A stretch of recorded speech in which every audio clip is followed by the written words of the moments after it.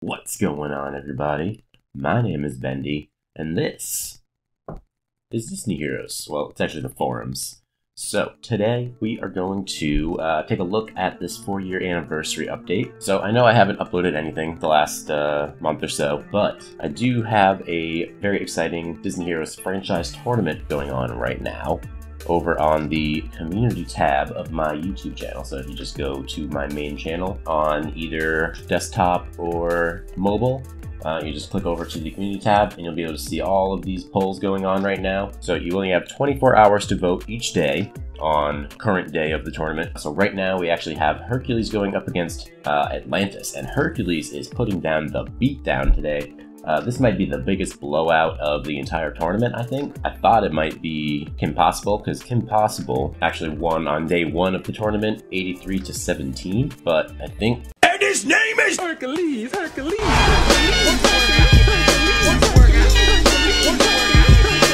Hercules might be the biggest beatdown, which is pretty crazy. But yeah, so if you didn't see this yet, we have this going on every single day over on the community tab. If you are subscribed, it should just pop up on your feed somewhere at some point in the day. But every single day at 5 p.m. this resets for a new poll, so you can vote every single day of this month. We are just kicking off the second half of round 1, so you still have plenty of time to participate if you have not yet. So definitely check that out. I'm going to be going through a little bit more of my thoughts towards the end of the video, but I definitely just wanted to get that out of the way for the first bit of this video. But anyways, we are going to get into this. Check this out here. I knew it was Daisy Duck. I was already spoiled on that, so I'm not surprised by Daisy Duck at all. But I think there's going to be some other fun things going on, because they always do something really fun for the anniversary. As I know last year they did some like 2-week long, it's like triple port or something like that for like 2 weeks straight. So it was something pretty big, stuff like that. Let's check out what they're going to do for the 4-year anniversary this year. Hello. Hi. Okay. We're so excited for our 4-year anniversary that we're just going to get straight into fun things that we have planned. First off, we have Daisy Duck joining from Mickey and Friends. We're so excited. I know she has been a very, very long-awaited hero to join Disney Heroes. Definitely very worthy of being the 4-year anniversary hero, as she is definitely one of the most iconic heroes in Disney history, I guess you could say. So definitely pretty cool. She is actually going to be a damage hero on the red team. I kind of expected her to be a control hero, kind of like Minnie, but whatever. She's going to be in the Daisy Duck trial event. Oh, so they're bringing back those special trials. So that's pretty cool.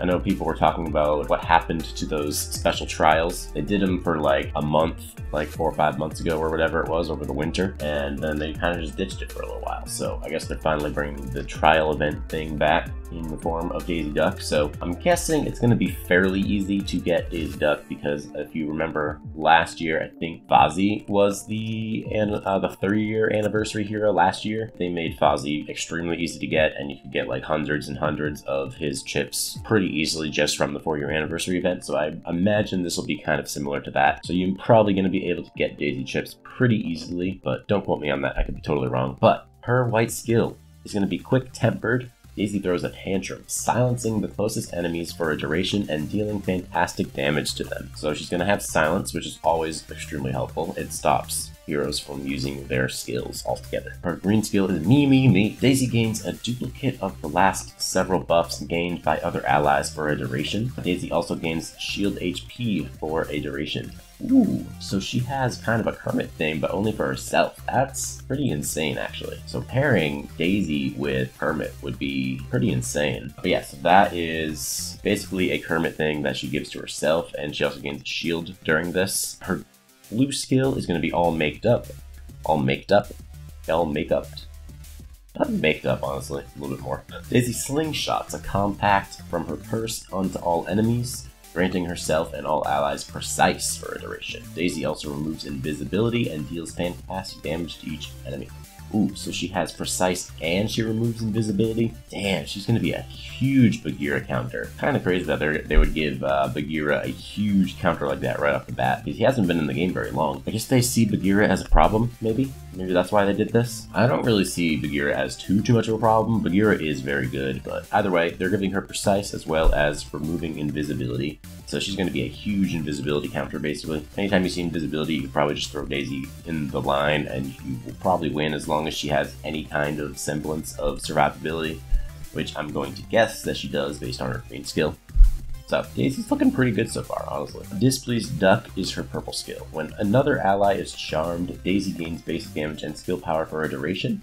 Daisy can gain basic damage and skill power from this skill once every X seconds. When an ally is charmed during the cooldown, Daisy instead heals for a percent from XP. So she's also a bit of a charm counter. I don't know if this is going to be a huge charm counter. It doesn't sound too insanely good or anything like that, but as a charm counter, nonetheless, might be able to take advantage of it by dealing more damage to the enemies while your team is charmed or something like that. So I guess that's kind of cool. And her red skill, Practical Accessory, when buffed by me, Daisy's all maked up. That's what I'm calling it. I'm calling it all maked up. I'm sorry, guys. Deals extra fantastic damage and silences all enemies for a duration. When Daisy loses a buff, all other allies gain basic damage and skill power for a duration. Allies can gain basic damage and skill power this way once every X seconds. That's an interesting skill right there. So whenever Daisy loses a buff, and she also gives herself buffs with her green skill, she gives allies basic damage and skill power. I'm guessing this doesn't stack. It only lasts for a few seconds. But if it stacks, this would be a pretty insane red skill, honestly. Wow. And her battle badge is, when silence is applied to enemies, she gains skill power and reality per red team ally. And the enhancement is going to be energy gain. So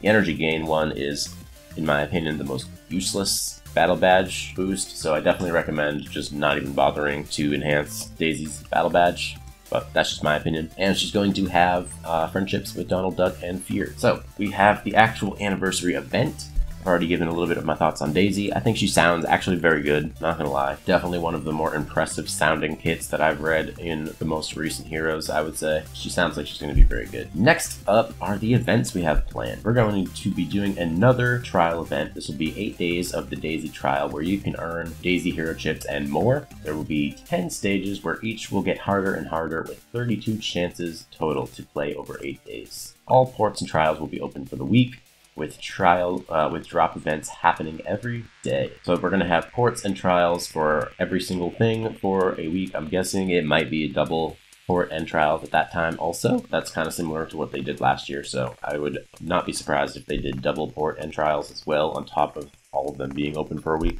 So it's going to be a really good opportunity to especially get gold and XP from the ports during this time, so definitely stock up if you have port presets. We'll also be having daily giveaways starting at 5/16. The last giveaway will be on 5/23, so this is probably similar to Christmas, where they're just going to give us a few things that probably aren't going to be that great, and then it just ramps up to being some pretty good stuff on 5/23. It's probably going to be like stamina and disc power and things like that. It's going to start on May 16th, and here are some sneak peeks of some of the rewards you might get. So we got a 4-year anniversary cake thing. That's pretty cool. Another 4-year anniversary cake. We got a new border for the 4-year anniversary. Very nice. Another new border. Cool. All right, so that's the 4-year anniversary update. I'm excited for it. I know I haven't been coming out with anything lately, but I am definitely very excited to get into the 4-year anniversary shenanigans. Like I said, I do have a tournament going on right now.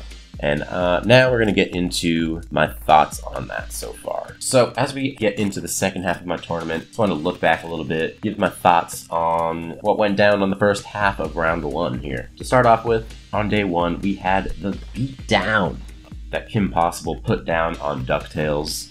83-17, which is a huge victory. That was an expected blowout, but definitely a little bit more than I expected. This could go down as the biggest blowout of the entire tournament, but it looks like Hercules is going to give the Kim Possible a run for her money as far as blowouts go. In day 2, we had the closest match of our entire tournament so far in Little Mermaid versus Treasure Planet. This one was neck and neck the entire time, but Little Mermaid just barely eked it out, probably with her aerial being really good, and Jim kind of falling off a little bit, but not really.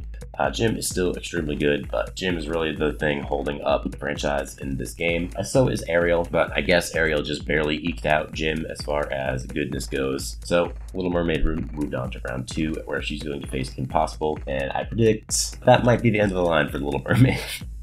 based on this matchup here, but we're gonna find out. It's up to you guys. On day 3, we had a nice 69-31 Zootopia victory. This one, I definitely expected Zootopia to win, but this one was definitely a bit bigger of a victory for Zootopia than I expected. I thought this one might be a little bit closer, but I guess none of the Winnie the Pooh characters are really all that good anymore. They kind of had their time. This probably would have been way closer like a year, maybe 2 years ago, when Winnie the Pooh and Eeyore were like really good. That's probably what happened there. Big Hero 6, I was really surprised by this one, honestly. People love Lilo and Stitch. Angel is one of the best heroes in the entire game. Stitch is just one of the most popular Disney characters in general, and Stitch is still usable in this game to this day.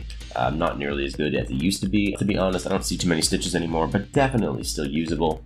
And you can still use them in Invasion, even to this day. You got Jumbo with Precise, and Pleakley, who used to be one of the best damage heroes in the game, but has kind of fallen off with the study, just kind of going to the wayside in the meta. But yeah, this one really shocked me, with Big Hero 6 coming out with the big 73-27 on that day. And then this one's not too much of a surprise. None of the Monsters Inc. characters are super duper good, except Randall. Randall definitely had his time. If this tournament were when Randall first came out, Monsters Inc. probably might have won. I don't know if Monsters Inc. would have won, honestly, but for a little while, Randall was like basically the Zeus of this game when he first came out, but definitely not really the case anymore. So Inside Out definitely blew Monsters Inc. out of the water there, with still a pretty solid lineup in the Inside Out characters. This one also shocked me. I thought Alice in Wonderland was going to make this one even closer than it actually was, but The Incredibles kind of came out with the big victory, 66-34 against Alice in Wonderland, so that's what happened there. Onward, another pretty big victory there. Same exact score actually as The Incredibles, which is interesting. But Onward, pretty big victory there. I don't really have too many thoughts there. Ian, one of the best in the game. And then to round out the first half, we have another huge victory by Darkwing Duck to beat out Nightmare Before Christmas. That's not a huge surprise at all. Nightmare Before Christmas, pretty weak characters all in all. There's not a single one that I don't think is above balanced. I don't even think if any of them are above decent, honestly, in my tier list. But yeah, so that's my thoughts on the first half of the tournament so far. The Big Hero 6 one was the biggest surprise to me. But yeah, so we're going to be getting into the second half here, where today, right now, you'll have, I don't know, probably about 5 or 6 hours by the time this uploads to get your votes in for Atlantis. Is Atlantis going to be the biggest blowout of the entire tournament? It's up for you to decide. And then at 5 o'clock today, we're going to have Mulan going up against Disney and Friends with the brand new added Daisy as part of the vote there. So what do you guys think is going to happen with that? That's going to be an interesting vote just because Daisy just got announced. And they still got some pretty good characters going on over there. They got Pete, they got Mickey, who is still a pretty decent support even to this day. Donnie, still useful. And you got Minnie, who is the Queen of Charm, I think, even to this day. Minnie is the Queen of Charm. So that's what's going on today at 5 p.m. Eastern Standard Time. And then you can see we got Jungle Book versus Tron, Tangled versus Toy Story, Lion King versus Pirates of the Caribbean, Wreck-It Ralph versus Emperor's New Groove, Hocus Pocus versus Frozen, and then to round out round 1, we got Aladdin versus Muppets, which I predict is going to be another pretty big blowout. So this could also wind up being one of the biggest blowouts of the tournament as well. Tried to keep things pretty even, though, throughout the tournament, so that things are going to be exciting as we keep on going through the whole thing. So what do you guys think so far of this tournament? Have you been participating every single day? Did you not even know about it until right now as you watch this video? Definitely let me know down in the comments. I want to know all your thoughts. Who do you think is going to win the entire tournament? My prediction, I think Kim Possible is going to win. I think they're just the best franchise in the entire game, but that is up for you guys to decide. I can't even vote in this tournament, so I can't participate, so I'm just the host. I think Kim Possible's going to win. I feel like it's between Kim Possible, Darkwing Duck, Hercules, and Muppets, but there could definitely be some surprises that come out of this, but I guess we'll find out. It's up for you guys to decide. I was definitely very surprised by the Big Hero 6. I thought that one was going to be a lot closer. So I think that's going to be it for this video. Definitely give me a like, subscribe, comment if you like my videos and you want to see an actual hero overview that comes out very soon. I'm going to get out of here, so peace. 3, 4, 5. Fuck more.